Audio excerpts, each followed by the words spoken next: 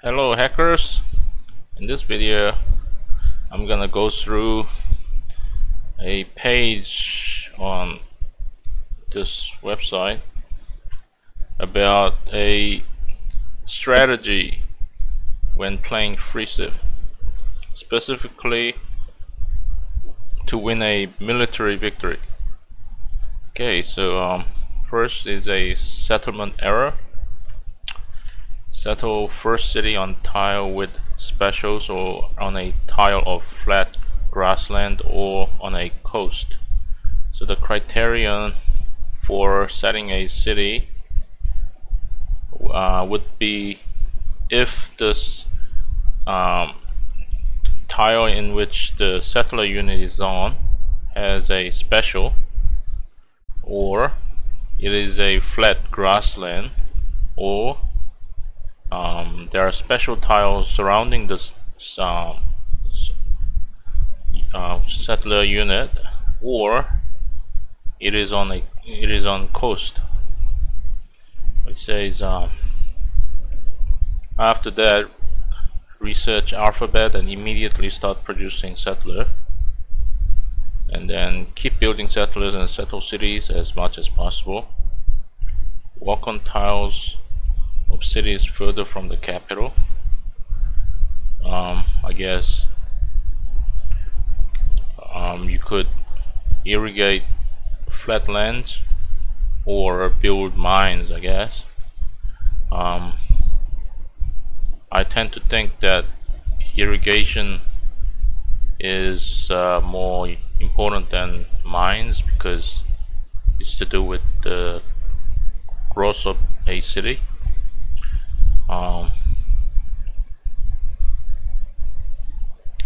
Another thing is when you make an early contact with the enemy, they will try to encroach on your land and keep spawning cities inside your territory, so you need a way of stopping that. Maybe block them with some units or something like that. So irrigate flat plains and grassland first, because when irrigated, they produce food. Then you could also transform other terrain like swamps, jungles into flat grasslands or forests. And also build roads between cities, because not only does it serve the purpose of transport of units, but also increases trade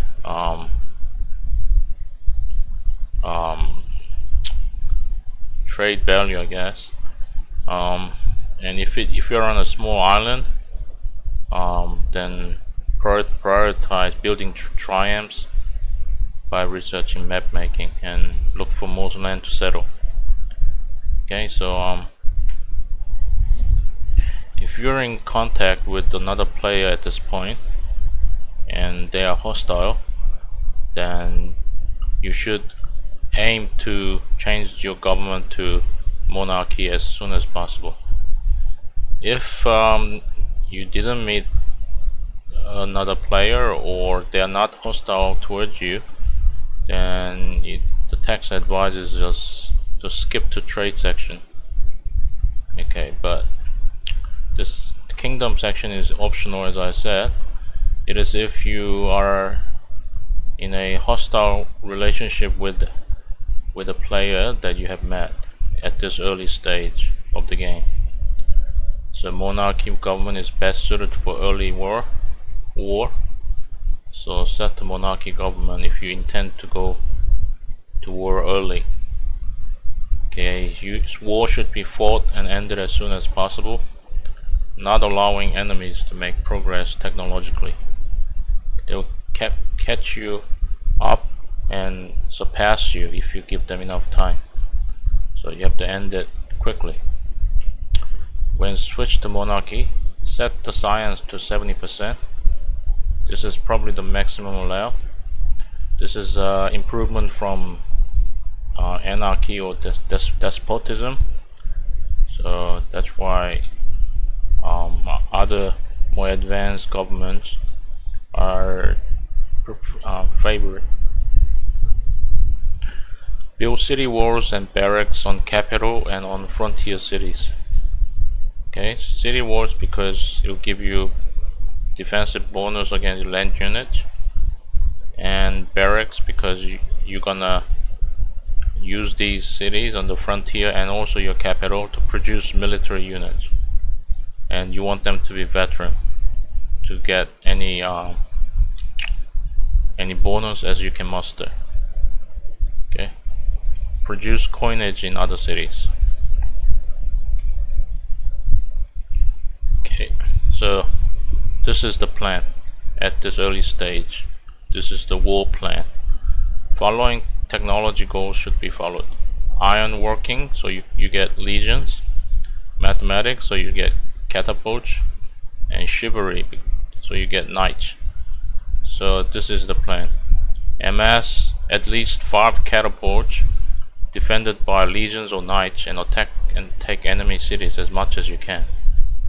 Okay, if the war ends or you discover chivalry, then go to the next section, the age of trade. And this is interesting. It advises us to disband units after the war. Okay, so you might think all the effort and money that you invested to build up the army, but it advises us here to disband them when you finish fighting. So age of trade section, research currency so that you can build marketplace on all of your cities. Okay, and while you're building marketplace, research trade.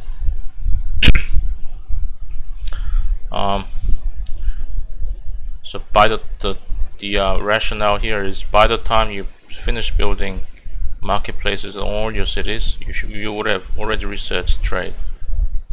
So here it says half of your cities produce caravans and the rest coinage or temples. Okay, you need caravans to establish trade routes, so you invest half of your cities to produce caravans for that purpose. Use caravans to establish trade routes to gain gold and research points. If you turn on the city trade routes view, this will assist you. So this is an option on the main in the game, inside the game, under the view section. You can turn on the city trade route view. Okay, after trade is researched, set the goal to republic. When literacy is researched, have the city with the highest production build the great library wonder. Okay, so it says here the civilization which builds the great library gets every advance that at least 2 other civilizations have achieved. So that could be very useful, because if you are concentrating on one path of the tree in the technological tree in the game, you might fall behind in other areas, but if you have the great library wonder, it will compensate to a degree. Okay, to level up the discrepancy in your research directions. Okay, so choose the city with the highest production, stop building the great library wonder, and build a heap of caravans to accelerate building it. Okay, so build it, finish it as quick as you can using the caravans.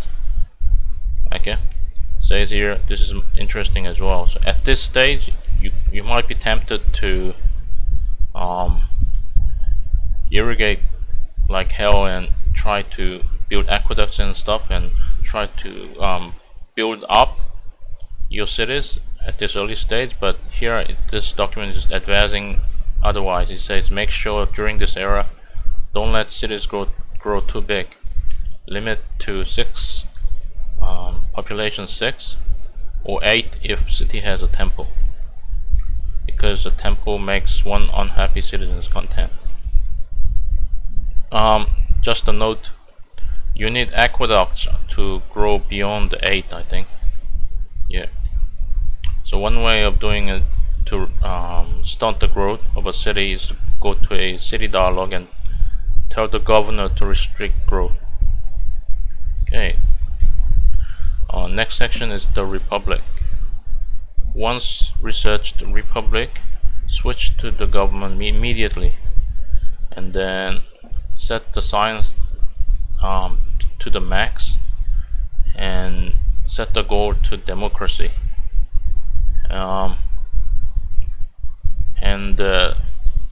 While you set the goal to democracy, prioritize banking technology.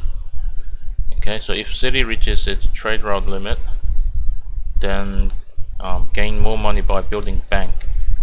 In the previous section, we built marketplace in all our cities, so you can build a bank. So if you can't make any more trade routes, then build a bank in that city, so you gain extra money. Okay, and build some more caravans to finish making up all possible trade routes. Okay, says here again, don't build aqueducts, colosseums, or anything with the upkeep of 1, except for temples.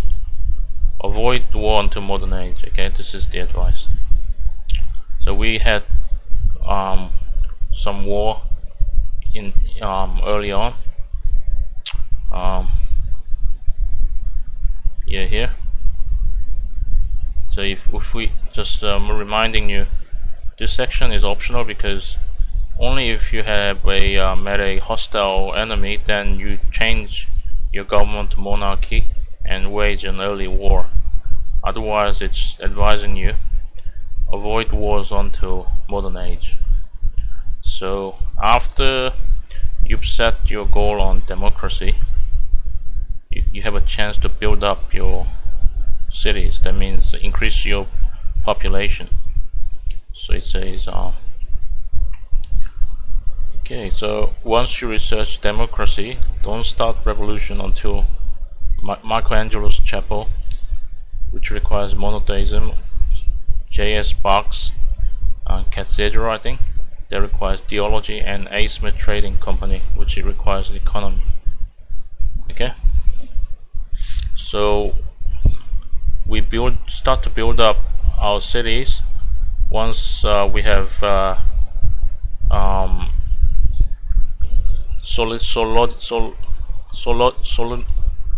solidated our economy, so we get enough. We are coming in enough money. Okay, before we are building up. Okay, that's why in the Republic section says build banks and establish all possible trade routes. Okay, so you have to consolidate the economy before you choose to build up. Okay, so it says set the goal to either theology, that way you're building the Michelangelo's chapel and J.S. Bach's cathedral first, or economy, that means you're gonna build the A. Smith Trading Company first. Okay, but the thing is, you have to build all three eventually and as soon as possible. Stop building wonders as soon as they are available, and build a heap of caravans to complete it as soon as possible. So that's that makes sense.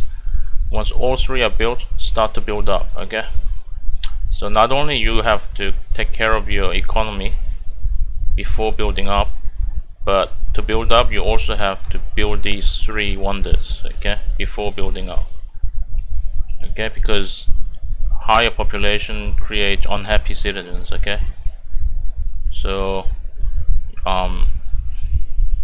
you can't survive with unhappy citizens on the Republic. Okay, so once all 3 are built, start to build up. It's just saying chapel and Bach's make many citizens content, and the A.S. Smith Company allows buildings with an upkeep of 1 to be free of cost. Now, because we decided to build up, we can now build aqueducts if they are needed. But if your population is not yet there, then build library instead. Okay. Now Now set the goal to industrialization once economy and theology are discovered. Okay. So next section is industrial era. Once railroad is discovered, replacing roads with railroads. Okay. And also start building Darwin's voyage wonder, which gives two immediate technological advances. So if you time it carefully, once this wonder is completed, you get two technology for free. So we would prefer it if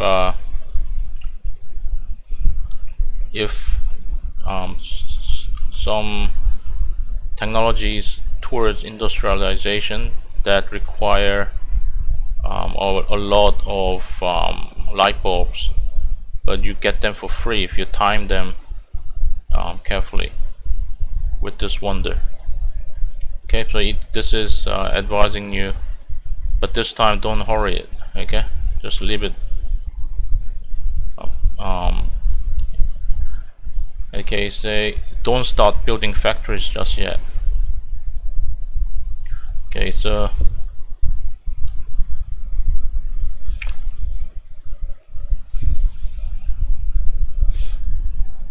set new technological goal to electricity. Okay, so this is the timing here. By this time the Darwin's voyage should be done, so you get two free technology towards your goal of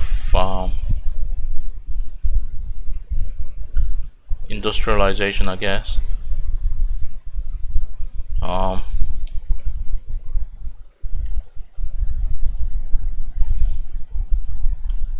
No, actually it says here set the new technology goal to electricity.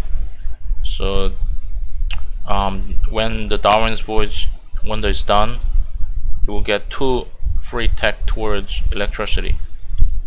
Okay, then the next technology that we can learn is electronics, and then build Hoover Dam.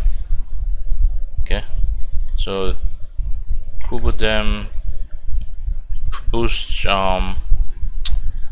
production in all your cities. I think it says it works as if you had a hydro plant in every city. Okay, so it's advising you only after completing the wonder Hoover Dam, then start building factories, and only in the biggest cities. Okay, because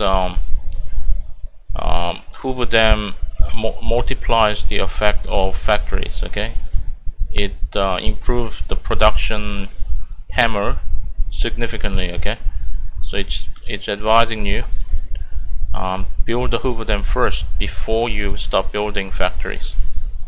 Just the advice. Okay, and then set the new technology goal to either explosives, which allows engineers, and the engineers, as we will learn in the next section, you can irrigate the irrigated tile once more to become farmland or something like that. Yeah, farmland. Or the recycling technology for recycling center. This is for reducing pollution. Says change to democracy whenever at this point, but set the luxury to 10%. Next section is building up part 2. It's a really interesting portion, as you will see. Deal with pollutions by building mass transit, recycling centers, and later solar plants. Have workers, engineers ready so they can clean them up when they appear. This is to avoid global warming caused by pollution. Okay, after explosives are discovered, as I said, that does allow you to build engineers. So upgrade all workers to engineers and amass an army of engineers. This is really interesting. Concentrate all engineers on one tile. Yes, this is possible. And then transform deserts, hills, tundras, mountains to flat plains that can be irrigated. It says it's advising you just leave one to irrigate flat lands, and continue with the rest to transform all the tiles around your territory that are not flat. So it's flattening every single tile in your empire that can be flattened. Okay. So this will result in all the tiles around cities flattened and irrigated. Okay, so it's telling you here, if you have an engineer has a special ability that irrigated tile can be irrigated once more into farmland. Okay, and this requires refrigeration technology. Okay.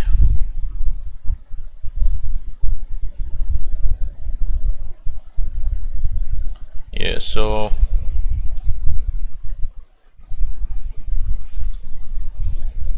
I guess refrigeration is earlier technology that industrialization requires.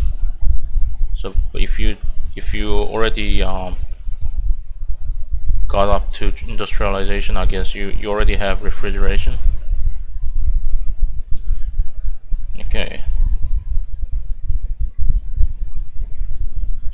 Okay, so I just said that I just made a note here that engineers can flatten terrain and irrigate twice to make it a farmland. Okay, so now, oh sorry, it says here it's industrialization has nothing to do with refrigeration.